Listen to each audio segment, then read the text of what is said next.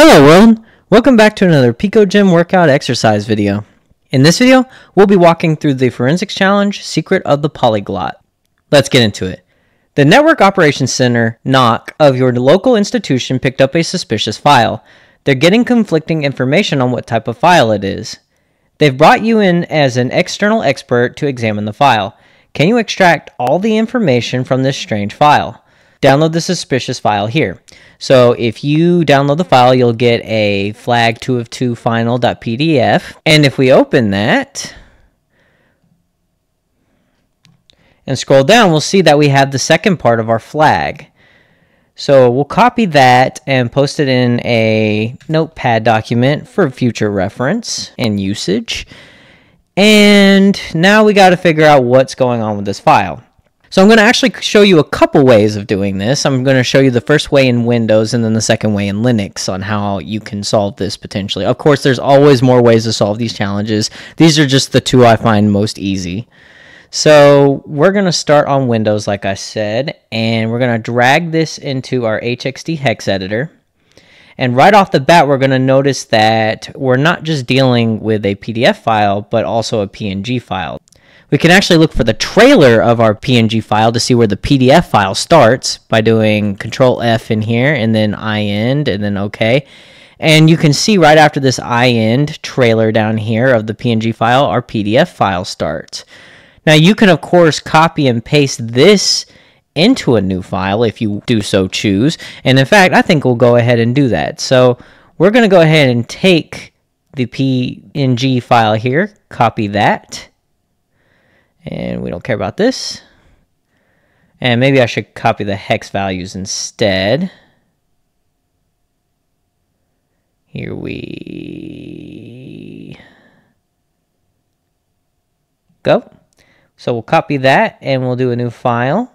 Paste those hex values in. Okay, and then we'll do a Control S on that. And we will save it to our Secret of the Polyglot folder, and we'll just call it flag.png. Now, if we open flag.png, we'll find the first half of our flag. Now, the other way to do this, which is even easier, is just simply to change the file extension here to .png, like so. Since both the PNG and the PDF exist exclusively from each other within the same file, and we can double-click that, and the same result will happen. We'll get our flag. Now I'm going to go ahead and type in the rest of that flag here so that we have it for future use. Oh, picoCTF, F1U3N7. Now before we go and just submit the flag, I'm going to show you how you can do this in Linux as well. So we're going to come to my Kali purple box here. And as you can see in my Kali box here, we have the PDF downloaded. Now we will simply run a file star on flag 2 of 2 final PDF. And we'll notice that it actually identifies it as a PNG image because the PNG came before the PDF in the hex source code. That being the case, all we have to do is simply move or make a copy of this file as a PNG file. In this case, we'll just do a copy here, and we'll call it flag.png. And then we'll run our graphical viewer on flag.png. And there's our first half of the flag again. So now that I've shown you both methods and a couple sub-methods as well to kind of solve this challenge, let's go ahead and submit the flag. And our flag altogether ends up being fluent in PNG and PDF.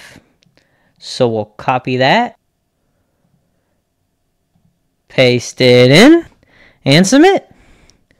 Alright, if you enjoyed the video, drop a like and subscribe to the channel to show your support. Turn on post notifications to get regular injections of cyber content directly into your feed. Check out our Patreon, join our Discord, and follow us on Twitter. Links in the description box down below. And leave any feedback or questions in the comments section down below. This is Almond Milk. Thanks for watching. Goodbye, world.